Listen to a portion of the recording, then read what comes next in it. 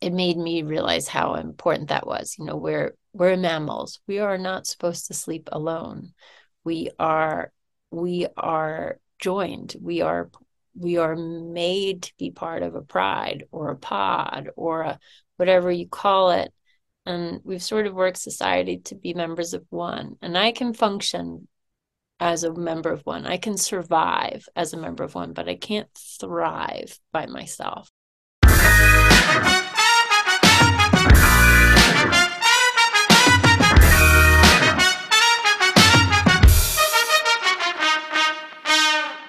Welcome to the Funny in Failure podcast, a podcast that celebrates failure and shines the light on the emotional side of comedy, with yours truly, Michael Kahan. Wow. Today's guest was simply a treat. Diane is extremely compassionate and conscious. I absolutely love her mindset and philosophies on life. She's a super empowering lady, and my God, I wish I had a couple more hours to chat with her. What springs to mind when thinking about Diane is flow and resilience. She has profound insights, and I'm sure you'll love her as much as I do. So let's officially introduce Diane Farr, who can do it all, to the podcast. She's an award-winning actor, as well as an author, writer, producer, and soon-to-be director. She currently stars in the hit show Fire Country as Sharon Leone. You may also recognize her from her roles as FBI agent Megan Reeves in Numbers, Jill Robinson in Californication, the firefighter Laura Mills in Rescue Me, Maya in Splitting Up Together, as well as Charmed, The Good Doctor, Chance, Blackish, Private Practice, Like Family, The Job, Roswell, The Drew Carey Show, Grey's Anatomy, and The Mentalist, to name a few. Diane was also a co-host for 200 episodes of the advice program Loveline on MTV, alongside Dr. Drew and Adam Carolla. She is also the author of 2 books, Kissing Outside the Lines and The Girl Code, The Secret Language of Single Woman. So as you can imagine, we dive deep and we cover a lot, such as working at a maximum security prison, directing, good versus bad, meeting people where they're at, her spiritual journey, intuition, grief, collaboration, belief systems, and ambition.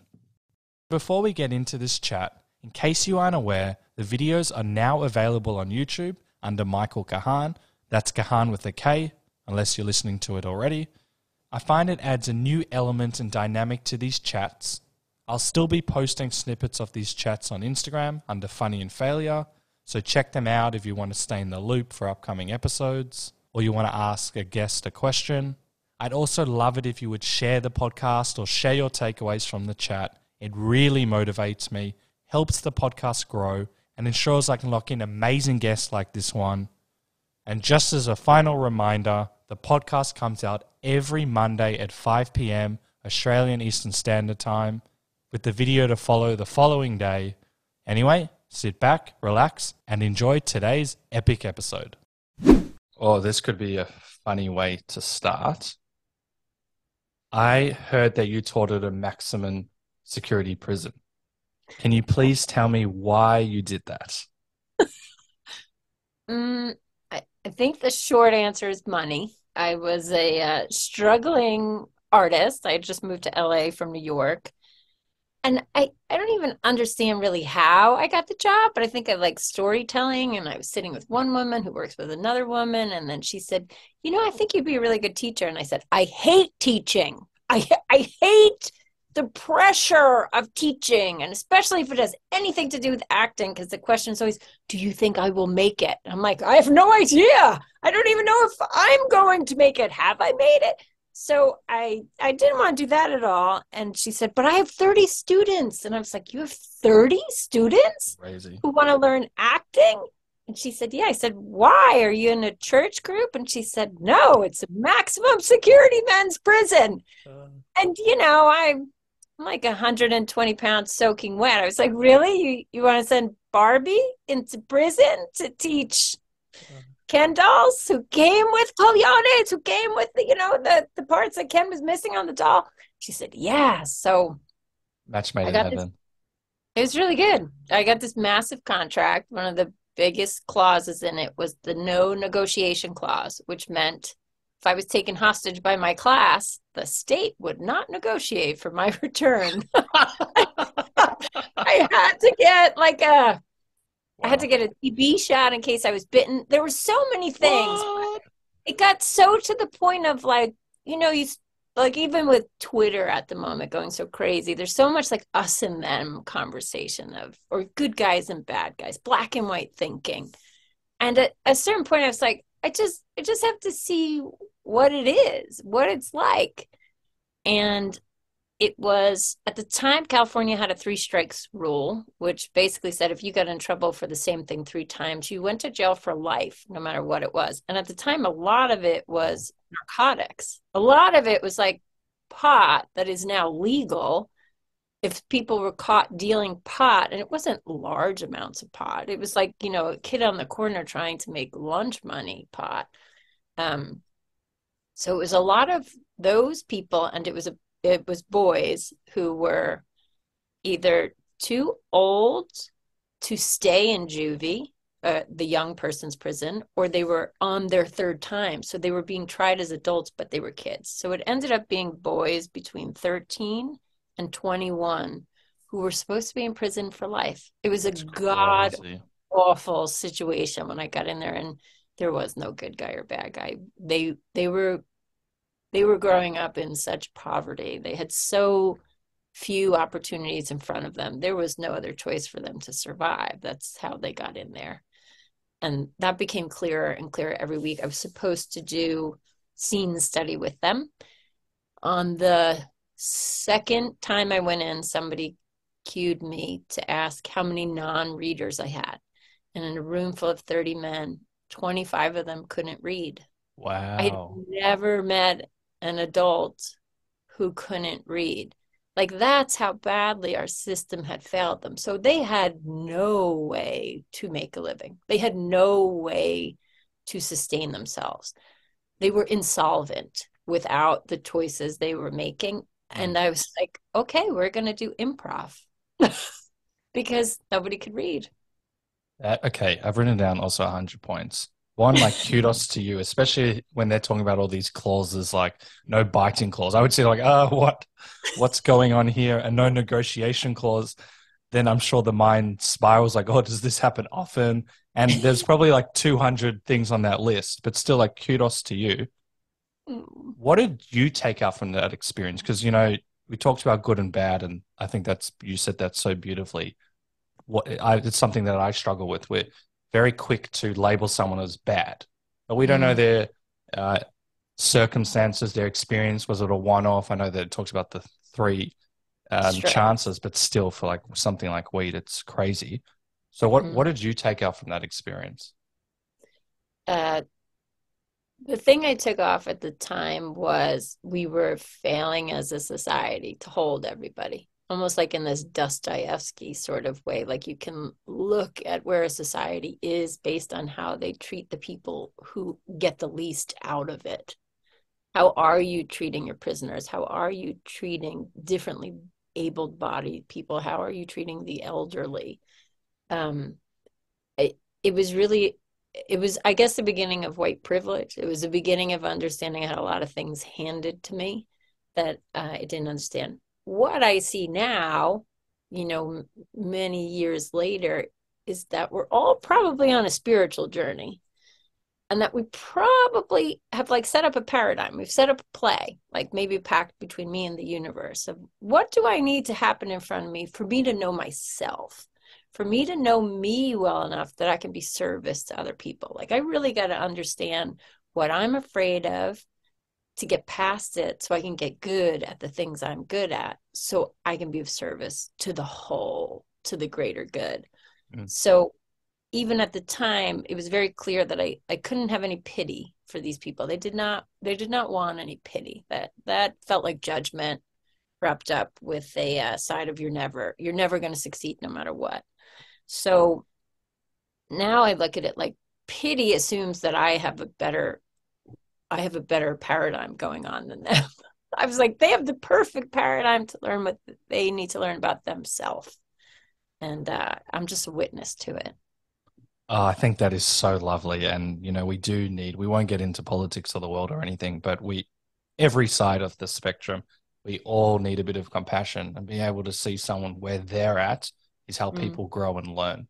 And mm, I think that's something that I think about, especially when I'm in the judgmental space, or I'm saying, oh, I'm not that I'm better than, I don't think anyone's better than me. I think we're all equal, as you said. But I think that's such an important mindset. And if we all held that for long periods, the world would completely change. oh, yes.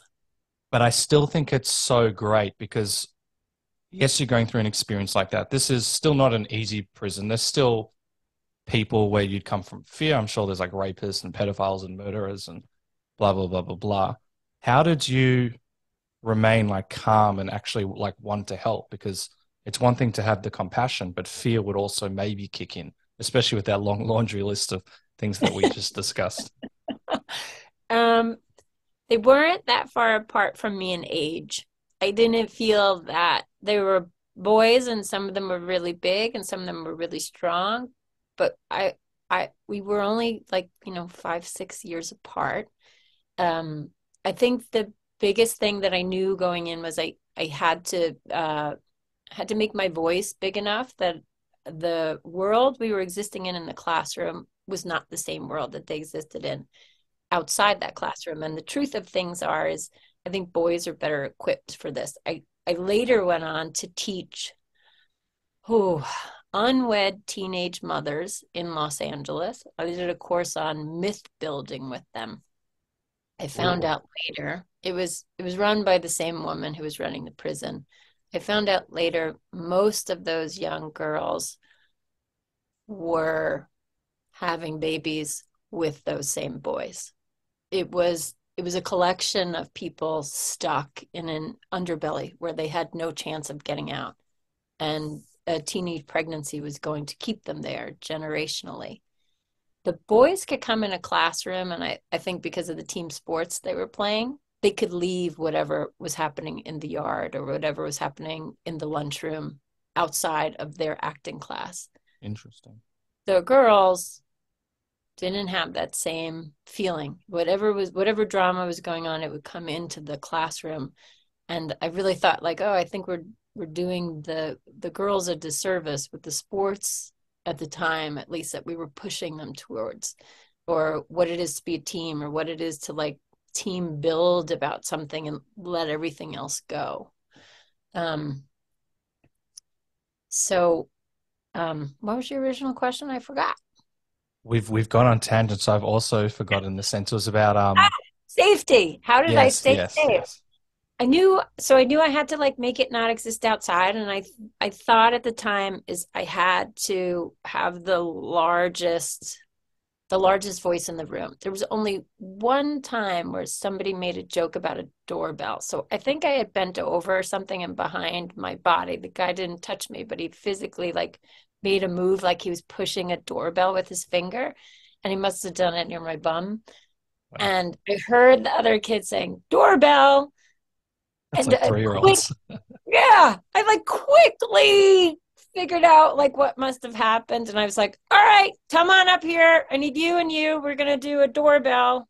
Here's the door. You're on this side of the door and you're on that side of the door. Let's see what happens. Like I tried to take where they really were and make it part of the class, which kept the status out of it. I'm the teacher. You must speak to me this way. It was like, oh, this is where you live. This is an art class to give you another way to express yourself.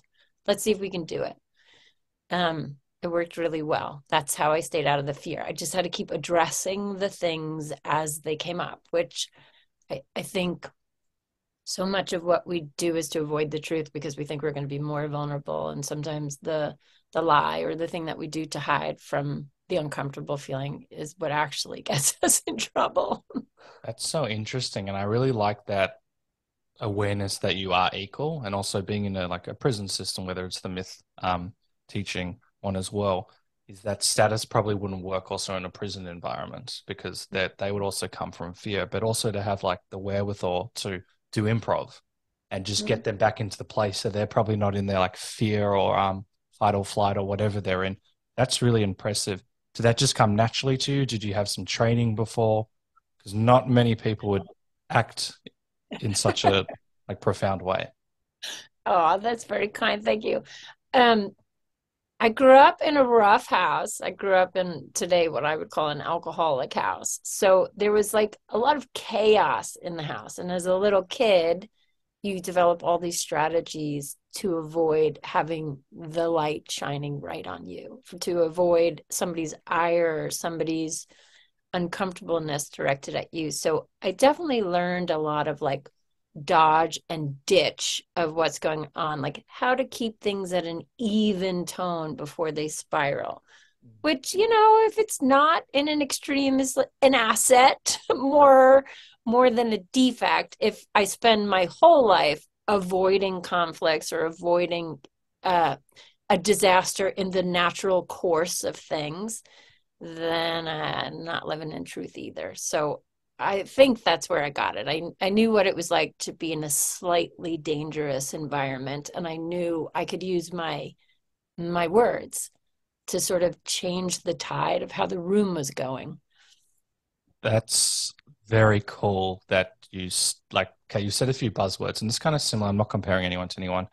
I've noticed kind of like my mum grew up in a similar environment to that, and like the weaving and the dodging and the language needed.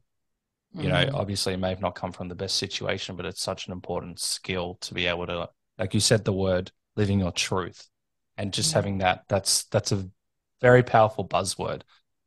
This might be a bit loaded, but when did you kind of like start on what sounds like your own personal connection or your spiritual journey? Was it through experience like that, or was it later on in your life? When I was 27, my best girlfriend died in my apartment of SIDS, like sudden infant death syndrome. Her heart just stopped. Wow. And that was like a huge turning point. I gave the eulogy at her funeral, and it felt like there was my life up to 27, and then there was my life after. And as a single woman who was very ambitious and mostly focused on my career, my best girlfriend, who was my roommate, was sort of like my equivalent of a life partner. Like that was as close as I got to someone at that time when I was so focused on work.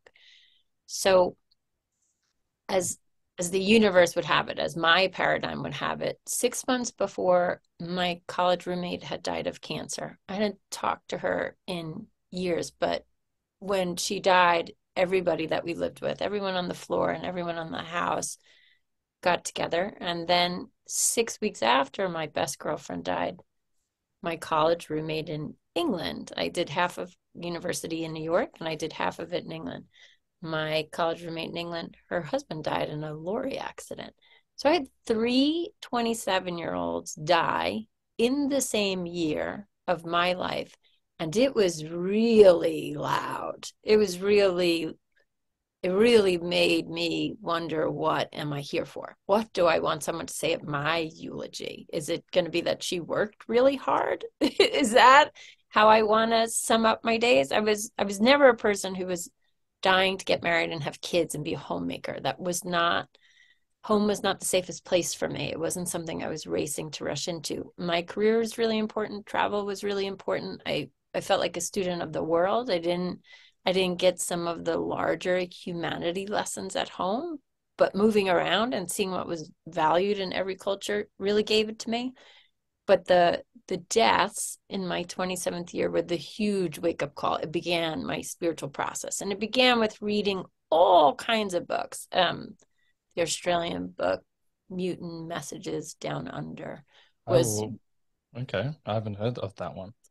Oh, it's really good. It's just like I can't remember if she's American. She ends up going for a walkabout with Aborigines, and she's shedding things as she's going. There was a whole bunch of them at the time. This was in I guess the late 90s. So there was conversations with God. It was the beginning of like a spirituality outside of religion, with like no organized focus and nobody telling you how to do it. And then it just continued from there, and lots of therapy. Yes, that's always the case. Oh, it's so good, the therapy. I like it a lot. I'm glad, and I'm a big proponent. There's so many different types of therapies, and I always encourage people to find the best one for them. It's massively helped me. I've gone through some more alternative ones, but it's been unbelievable. But from the spiritual journey side and going through an experiences like that is hectic. And that could bring out some of our, like our shadow side, for example, and some of our potentially our negative thoughts, or we can go to addictions, or we can go to things that aren't serving us when we see death like that, especially when it's that close to home. And for you to like go the other way and actually want to flip the switch and go like, how best can, as you said, serve others. I think that's also really rare and really cool. But within that, and through my experience and everyone that I've spoken to, when we start the journey of, let's call it self-awareness, everything changes. Like you look at the TV, it's not the TV anymore. You walk outside, you notice the sky's different. And that can be super overwhelming. And especially if we don't have support systems to kind of like guide us along the process. So do you remember what you were going through at the time? Was it just like laser-like vision, I need to accomplish something or do something or figure this world stuff? Or did you kind of have an environment where you could like discuss and talk and be a part of Mm. it? Um, uh, I always think that grief is my best teacher. I know it's supposed to be love, but grief is definitely my best teacher. The first year of grief, when you lose someone, is so forgiving because it's like depression light. It just takes off the edge of trying to get things done. It took the edge off my ambition. I just didn't have the bandwidth for much.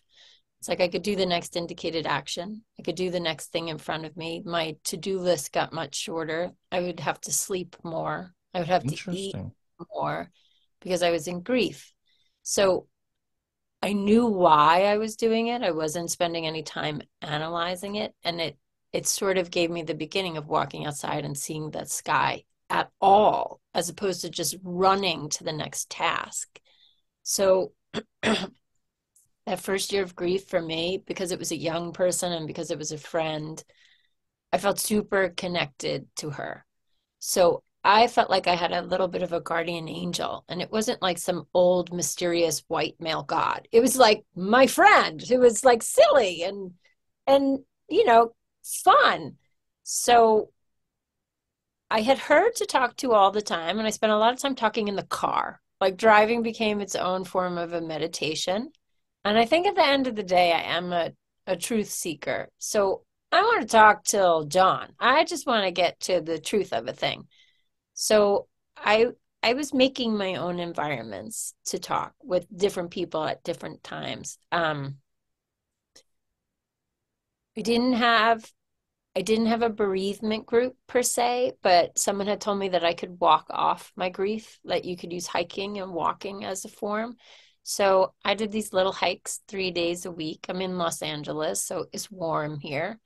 3 days a week, I would do a little hike for about 30, 40 minutes. And on Sundays, I would do these big hikes in the mountains in Santa Monica. And I was having conversations with my friend who had passed on those walks and in the car. So that became like a daily constant, and that went on for a really long time. And over time, it felt like I let her sort of ease back into the consciousness. I let her ease back into what we'd call the universe or a higher power, something where it just felt like it was part of the collective. And I think I see myself as part of that collective. I'm just one arm of it here, and it's like, well, what do I want to do with my closeness to source? How do I serve? How do I do things? So I was definitely talking, but I think the thing that helped me most was I wasn't trying so hard. I wasn't I wasn't ambitious in the way that I was before. And I call it depression light because it wasn't a kind of depression that I felt like I needed to solve. It was a kind of depression that felt like I knew it was going to end. I knew I was not going to stay in grief forever. So I just let it run its course. I wasn't fighting the low period. That's awesome because when we're in like these tricky situations, sometimes we can try and like fight off the wave, but if the wave's coming, you have to kind of go with the wave. But Yes. so many interesting things. you talked about being and you are ambitious. To be able to do everything that you've done in your career, you have to be very ambitious. But you said that you changed that relationship with ambition. Was the previous ambition, I'm just throwing out words, was it more of a fear, I need to achieve this? Or was it just not having quite that purposeful idea of where you want to go? I think it was the first. I think it was I will have worth if I achieve this. I think my worth was entirely tied into if I'm successful, I'll be okay. And if I didn't have a family system that I felt like I could lean on, I was going to need my own security net. I think some of it was comparing my insides to other people's outsides. I wanted all the tangible bells and whistles. I wanted the safety of a safe car. I wanted a big house. I wanted the doors to open that it seems like open for fame. I wanted to be able to travel at will. I wanted to be able to say what I needed on a set. And when my friend died, it became like, why do I want these things? What do I actually want? The most severe loss that I had had in my life at that time was losing this friendship, was losing being seen, was losing connection. So it made me realize how important that was. You know, we're mammals. We are not supposed to sleep alone. We are we are joined. We are made to be part of a pride or a pod or a whatever you call it.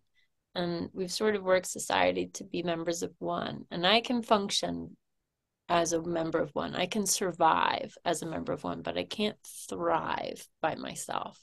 Such a good word to thrive. And you're right.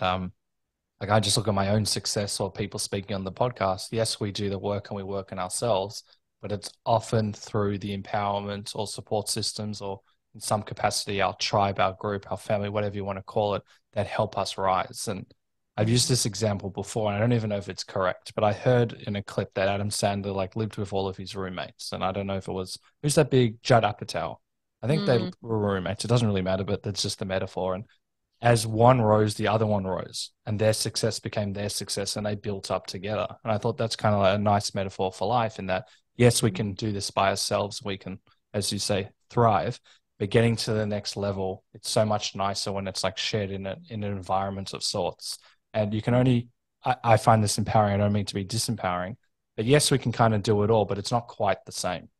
Having, mm, to me, it's that connection and that community that you speak about as well. And that's kind of what makes, for me, life worth living. I don't know if mm. you share a similar philosophy or take. I do. I do. It's like we want to be witnessed at the end of the day. If I get it all right and I do it on my own, there's joy in it. I feel like we have to have some self-love first before we can love on Definitely. the outside. But I enjoy it so much more with a witness of any kind. And the witness can be rotating. Yeah. I I think in some ways I was programmed to believe like, there was a prince that was going to come on a white horse and save me. And it's the end of the day, I saved myself more than anybody else. But if somebody wants to ride alongside me and see it, there's much more laughter. There's much more joy in every occasion.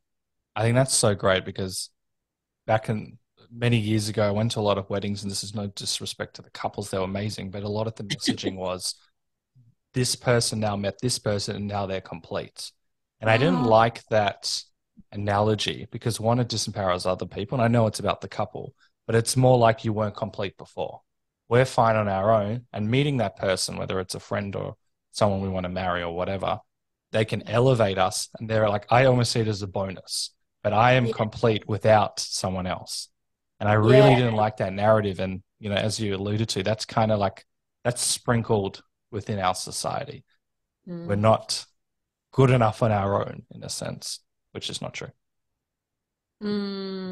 so true. I so agree with you.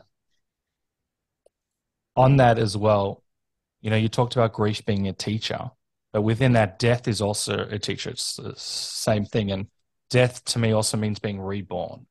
And so Mm. it sounds like you were reborn, not in like a religious sense where you've come out and you're Jesus. I mean, no disrespect, but you've reborn in belief systems, reborn in your ambition, reborn in what you want to achieve. And I know you talked about being of service, but did it Yeah. change your mentality of how you're going to approach the industry and what you were Well, doing?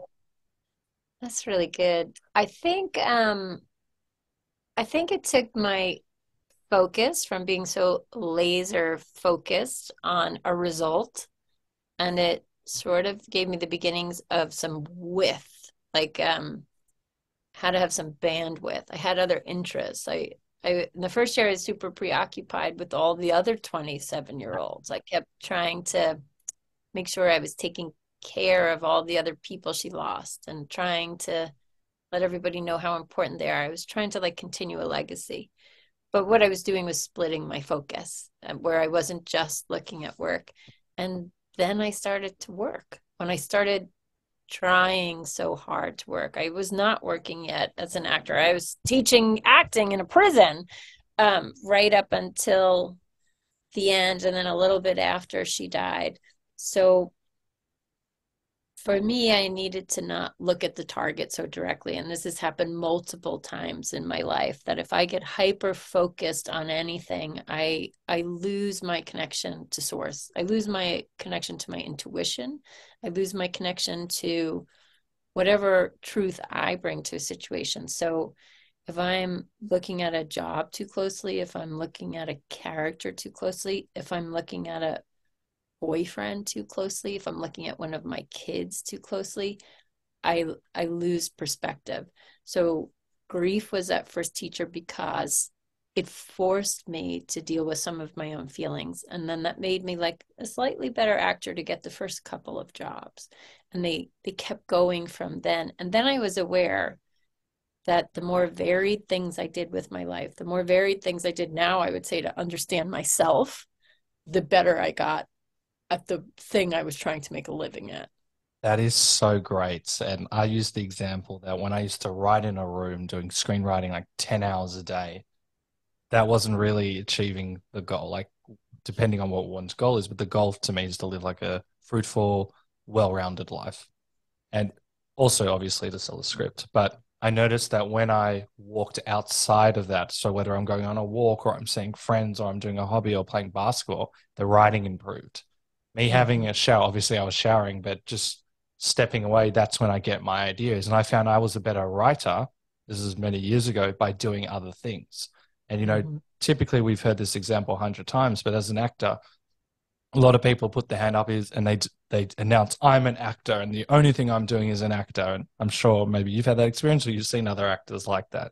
And then once Yes. they kind of let go, live other aspects of their life where they feel like there's joy there, the acting has worked. And you said something which is really interesting, that once you let go and you didn't have that laser-like vision, you started getting more jobs and you weren't so attached.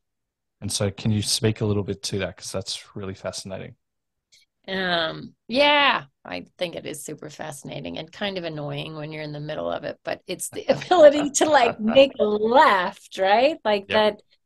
that. Um, I I grew up skiing, so I always look at it like don't fight the mountain. As I'm going down the hill, I can ride the hill, but if I'm trying to reroute myself and make the hill do what I want, I'm going to be exhausted. I'm going to fall down. So, um, at the time, I wanted to work so badly I couldn't see anything else. When I was forced to look at myself and to look at my connections to other humans, and I started to play with that, I started to get more jobs. Years and years later, the first couple of TV series, it became, well, what do you want to do with this? I think Norman Mailer said celebrity is something you spend. It's like, where do you want to put your energy? What do you want to do with that platform? And now we've all become so well versed in a platform. What do you want to say? And how do you decide what your podcast is about? And is there a greater good?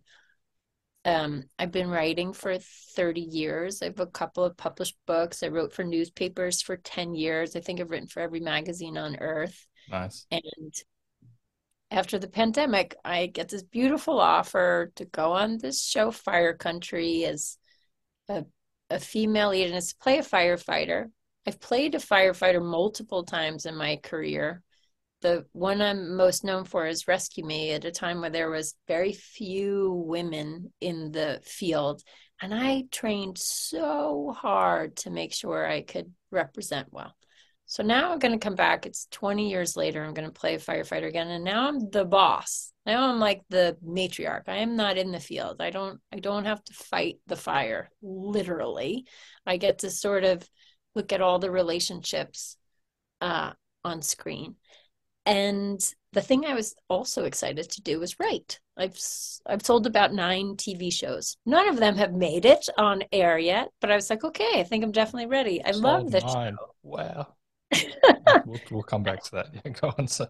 Um, I I'm really excited to use my voice here. And they can't work it out. They cannot figure it out. We shoot in Canada and our writers are in LA.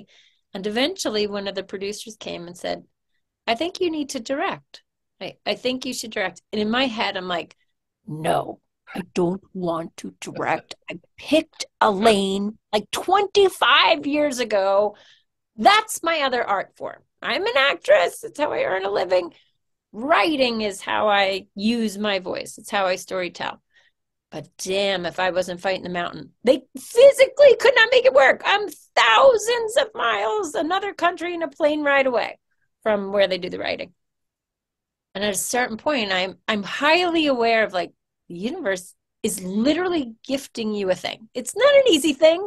It's a thing that people aspire to. It's a gift that you're invited at all. And I'm highly aware. I'm like, I don't want to be a beginner. I don't want to start at the bottom of this. I don't want to suck at it. Not even for a day, never mind like probably 3 years if I'm lucky. And I am just looking at like I have to accept what's coming in. Like I have to accept that there's a reason because at the end of the day, everything in front of me is just for me to learn about myself so I can use my voice to be of service. So on my bedside table over there, I have like 5 directing books. I And love I that. have 2 weeks to read them. It's very hard right now. And I think it's just because I don't want to be a beginner. I want to be an expert. I want to start 30 years into a thing. Is that maybe the words imposter syndrome, or is it just because you've excelled as an actor for this many years? You've seen directors, it's still like the same industry, and it might feel, yeah, okay, you're nodding. Tell me what's your awareness? Yeah, I think it is. I think it's also like just being attached to the result, like believing that I knew what I was supposed to do next. I knew what other art form I was supposed to look at. And I'm not getting any good feedback at the moment for that. So then it's just being willing to not be attached to the result, to not being attached to the plan that I had for myself. I think any of us, particularly with grief, can sit in a situation where we've lost someone and it can just be pity. It can just be self-pity. It can just be, why me? Why did this happen to me? I've never met another person who has had more death in their life than myself. But the 27-year-olds were the tip of the iceberg. It kept going. And I could lay down and wallow in it, but the truth is, I'm like, it's my best teacher. It's the thing that slows me down enough that I listen to what's going on around me. I think that's why that's in my story. So that's the directing one is like a happy version. Like we all understand the drama of like you've lost someone you loved. Of course, that's hard. The idea of learning a new skill that might be great as I age out of where we tell stories about women. There are less stories about women my age. I don't know how this goes on in perpetuity. If I want to continue to tell stories, I have to let it evolve. So So cool. So, I will pigeonhole that point because I want to come back to the directing side. But I've never been able to articulate to some of my friends who don't necessarily see life the same way as me, and that's great. I want to be environments where we don't see the world the same way because it informs one. But I've always, like, whenever something has inverted commas bad happened to me or I haven't felt good, I've always known, you might not feel it at the moment, but I've always known deep down that that experience will inform my life and I'll be better for it. And so, as you said, grief's been a great teacher for you. Some of the huge hardships or traumas I've had, ultimately, it's very hard in the moment, but ultimately, when you look back at it and it's kind of like a puzzle piece, like, because I went through that, I can now see that, or that informed that. And I think it's such a beautiful way of looking at life. Doesn't mean we don't feel what's going on and go through that because that's very important. We don't bypass, which I don't think you do. But to be able to appreciate that, inverted commas, the bad is just as good as the good because it comes back to your purpose in living a like free, truthful life. I think that's just such an easier way to live. Yes, I agree with you. Like, I feel like we live on a learning planet. So if it was all supposed to be easy, why was I born? There's nothing in nature that looks easy. You know, like even when the lion is trying to get the water buffalo cub, you could feel bad for the lion if he misses. You could feel bad for the water buffalo's mom or the water buffalo if they're eaten. But everybody's life is at stake in there. Like it's not like, oh, I don't feel like going shopping today, but I don't have any work, so I'll shop. It's like life and death. Like there's nothing on the planet that isn't in a cycle of knowledge and beginnings and endings. Yeah, very, very true. And from the directing side, we spoke about imposter syndrome, but there's ego as well. And, I don't know what do you say, 25 or 30 years? I've had a look at your resume. It's insane. And to do as much as that you've done and to come back to what might feel like starting as a beginner level. You're not actually a beginner because you've had so much experience, you've seen it. And just also with the way that you accumulate knowledge and your awareness and what you're looking at, you're not a beginner. And even if you are a beginner, you still thrive. So have you started directing or you're about to direct? I wasn't. I'm about to. Oh, that's so exciting. I'm about to start shadowing, which is the first step, where I'm going to do the morning top to bottom with the directors. I think the thing that overwhelms me the most is some of the smartest actors I know, like the actors that do both, the actors that go back and forth. You can get super blasé about the acting work. Like once you figure out what your rhythm is and you know how to do it, I don't have a lot of prep in my work anymore, especially in television. You figure out who your character is, and then you're just trying to stay in the truth of it. I'm not building it. I'm not building a person from the very beginning. Yeah. I watch those actors who direct working really hard, like going home and rereading the same script every night. They're the first one there in the morning. They're the last one there at night. And part of me is like, what am I missing? I have been watching directors for like 35 years as I do this work, and I think I understand it, and I think I'm going to get a big lesson in humility, that there is much more to the job than I'm giving them credit for. I think my fear is stemming from my own judgment of their job isn't that hard. I think what I have to learn is just how hard their job is. Interesting. And I think also like from the teamwork side, people will see that you're also new, and it sounds like that you've had like quite a say in this like production. And so people will respect you in the journey as well. And hopefully you've got that environment. If it was a different situation, who knows? But you've kind of created a really nice environment where people can thrive. So I think that will work in your favor massively, plus Me everything too. else that you've done. Thank you. I think our TV show is on CBS in America, and CBS has this big, beautiful mandate of trying to have equal representation of genders and races in directing, because there has been almost zero historically. There's been almost no women. There's very few people of color. There's almost no Latin people. Previous to this year, I don't think I'd ever worked with an Asian director. It was a very narrow, male dominated schism. So far this year, we've had a lot of females come up, and the problem is exactly what you just said. The environment is uninvested in them, except in theory, which gives you a little less patience as people are actually making your day longer. So one of my producers, who's very smart and very keen, has had the idea to take women from our show who have an interest in it and pull them up for exactly what you're talking about. And I just heard Jane Fonda speaking lately about the most important thing she found as a humanitarian. And what she said was, you need a group of people. She was talking about the same thing, that you need a group of people around you to remember you're just actually there to be of service. Each person has their part. It's not on you to do it. You can't fix it. You can't change one thing. So if I was going to go somewhere else and direct, the imposter syndrome might talk me out of it. To do it on an environment where I know I would be supported, I know there's no better environment. And even though I didn't start in the kind of family who was supportive of me trying new things, maybe taking up more space than I had historically, or maybe taking up more time than they had to lay out for others. That is nervous making for me. But this isn't that environment. And all that therapy has taught me, like, I'm never going to be in that environment again. It's always going to feel like it when I start.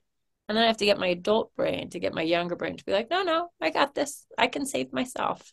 Let's see how we do. It's also really empowering on that as well, because we all build up. It's a journey. And, you alluded to this before. Often we want to be, let's say, the world's best guitarist, but we don't want to necessarily start at being a beginner. And it's a journey. And you're all about, it's not a short sprint, it's a marathon. And you've built up to everything. And to have the directing opportunity, which you're very humble about, is awesome. But even to get, which we'll give a bit of a summary of like your career, but building up, we build up. We don't just get things like that. And I think that's really important to realize that no one just wakes up and they become the world's best director or the world's best actor. It doesn't work like that. Yes. And so I've written down many points, and also from before. I'm very curious. You mentioned you sold 9 TV shows. I'm just about to sell one, which I'm very excited about. But 9, that's crazy. And I know they haven't been made, and we'll get into the feelings behind that. But you've written 2 books, and one of your books I think you sold to, please correct me if I'm wrong, NBC, and that was going to be turned. I couldn't tell if it was going to be a movie or a TV show, but it sounds like it hasn't been made. You've done this book. You poured your heart and soul. Is this the second book or first book? Is this the intro? I sold both books. Yeah. The first book I wrote was called The Girl Code, and it was the secret language of single women and the code of ethics amongst females. And it was sort of a story of how to stand by your lady friends, even if you're looking for someone to date, or you're just, in a monogamous relationship, and what is the value of them. I sold that one as a comedy, as a sitcom. Oh, no. And the second book is called Kissing Outside the Lines, and it's about interracial marriage in America. And it's funny, which most people are not going to get right off the top. And I married a Korean man. We have 3 biracial kids. We're not married anymore. But along the way to our marriage, I started interviewing couples of different races and nationalities and religions who were estranged from their family. And the idea of the book was, even democratic, progressive, educated parents are still sometimes teaching the last prejudice of love in the privacy of their own homes. All people are created equally, but you can't love this person. And the book is about the journey of how they sort of overcome it. And I sold that one first as a drama, and then I sold it as a comedy. Oh, wow. So 3 of that would be my single best piece of advice. If you really want to sell a TV show, write something about it first. Write a newspaper article, write a magazine article, write a book, which takes a long damn time. Maybe I'm not recommending that one. But then you have your own IP. You have your own intellectual property that you own, that you're selling a TV show based on that. I'm going to speak to you another time. You can be in my lawyer meetings. That is great advice. Look, there's so much to say about your books, and I heard you talk about them, and they're crazy. Each one would have informed so many aspects of your life and helped other people. Okay, so I'm going through selling this show, and that's my baby. And you've written 2 books. You've spent a year on them. I don't know how long it's taken you. You've done so much talks. You've obviously spoken with family about this, and it's your baby. It's something you poured your heart and soul. Then you have to sell it to someone, your baby. And that can be traumatic. It's also very exciting, but traumatic in the sense that you're giving it up. And then you said something which is amazing, that you sold it, but it hasn't been made. So what's the relationship there? Because, I won't put words into your mouth. The book part first. The book part always started as I'd be working on a set as an actor, and I'd start to hate people because there's a lot of people in your face, and everybody's got an opinion, and somebody dresses me, and somebody does my hair, and somebody does my makeup, which seems lovely on paper, but is like infantilism after months and months of it, where you have no say, and someone's giving you the words you speak, and you have to repeatedly walk from this end of the room to that end of the room. No, do it faster. By the end of it, I want to sit alone in my little closet that is my office and make up all the words and be in charge of the whole view. So that's how the book started. And then when you go to sell the book, yeah, the process of getting notes. Ah, notes are notes are like the braces of your intellectual soul. Like, let's just get out all the little spaces and crooked lines in there. I think the mindset right there has to be, it is your baby while it's alone, and understanding that as soon as you set it into the world, you're aiming for it to be part of the zeitgeist. You're aiming for it to grow up and be a part of a larger collective. You cannot do that as a voice of one. So it is your baby while it's alone. And if you decide to sell it or put it out in any way, you're looking for that feedback because its appeal is going to get wider. It will be perfect while it's alone in your room, just like we are perfect alone in the bath with the candle going and the meditation music. But the second I have to take myself into situations where there's going to be conflict, how much of myself can I take? How much of my book is going to live once other people's questions start to come in? But if my goal is to hit a wider audience, if my goal is to share it, I have to let that voice in. So sorry, there we go. So that's my hope with it. Then when you do the TV show version of it, it's the same thing again. There's no way you can get a whole book in. This is why we generally like the books better than the movie when they become a movie. There's so many themes in a book. You can really run 7 or 8 of them at the same time. And when you put it up on television or screen, you have to pick one. You have to pick one through line and run it through the whole thing. So I'll go in to sell the TV show, usually in my case, from the book, and I pick one. Now I'm going to sell them a story and a pitch, and I know how to make the world complete. It's whether or not they're buying that one worldview, that one tone, that one through line. And if they do, their ideas are going to be more developed about that one idea than mine. Yes. The TV show is no longer mine. I'm giving it to them and I'm providing a service for what they're going to sell. So now I am of service to them. My job is not to betray my original story.